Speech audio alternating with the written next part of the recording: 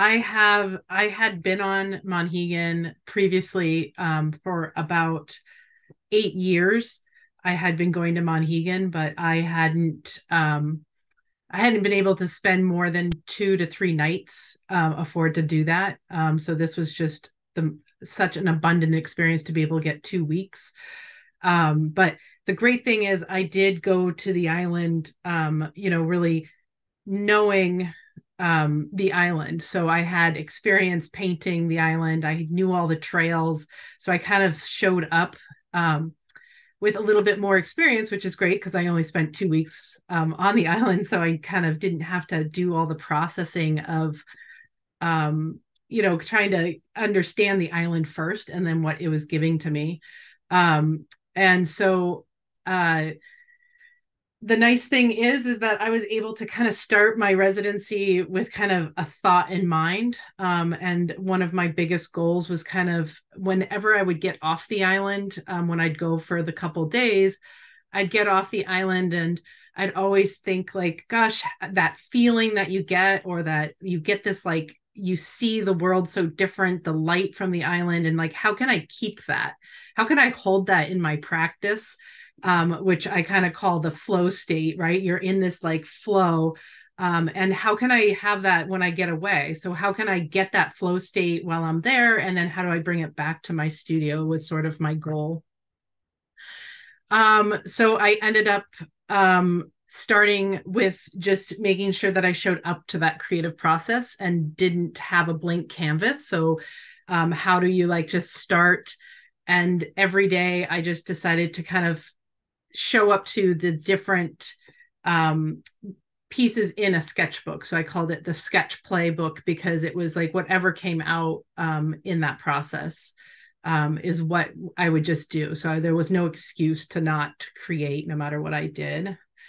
And then my next piece step was to do what I know, which is get out and do some plein air painting. So I went to many different places and did kind of my different plein air painting, which when I show up with plein air, I'm not doing representational. I am trying to really kind of think about the place more and kind of like look at deeper colors that maybe we don't see.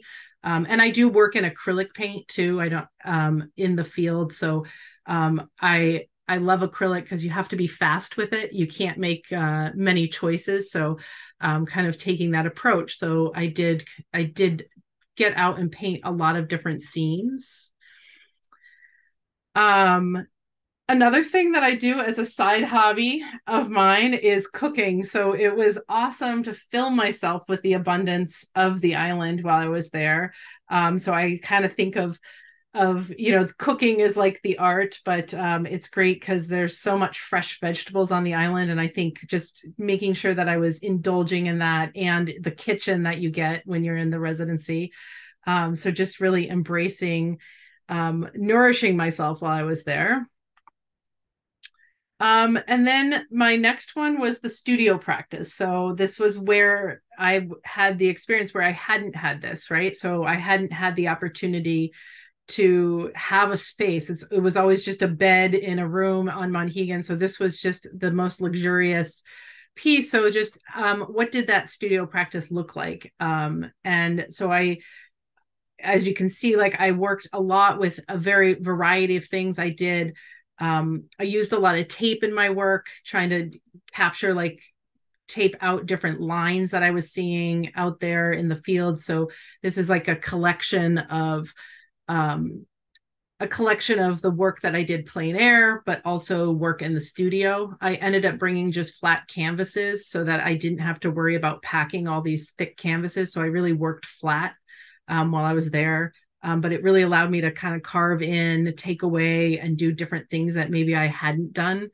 Um, and so it was awesome that I was able to have a studio practice on the island. And it allowed me to experiment.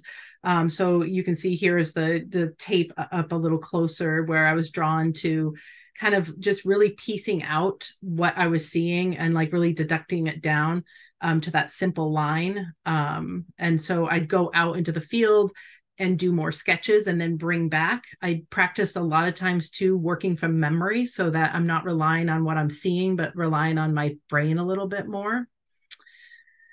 And then another thing that I was really excited about is I use these transparencies, which is like emulsion screens. So I would expose these with the light.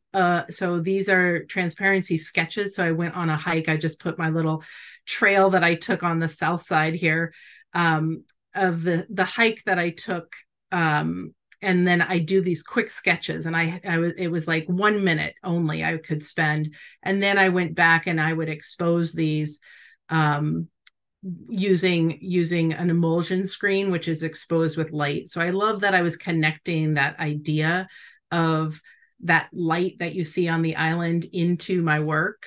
And so these are the transparency pieces that came out of that, where I would screen these prints and then I'd color paint them in. But then I started kind of playing around with the idea of keeping the original transparency with the background.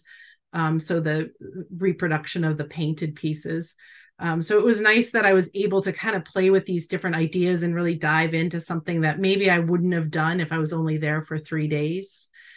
So that leads me to like now, and like how did that all like come together, and that it definitely Monhegan, this residency really changed my work. It really changed how I show up to my work. I still keep my journal of every day, having an art journal that I go to, so I always have something, a canvas. I'm way more experimental in my work and really trying to capture those shapes a little bit more, and using more mixed media. I've started doing more sewing in my work, collage in my work. So it did really like kind of allow me to break a little bit from maybe just keeping that kind of idea of just a plein air painting. So it was a great experience. And that is it.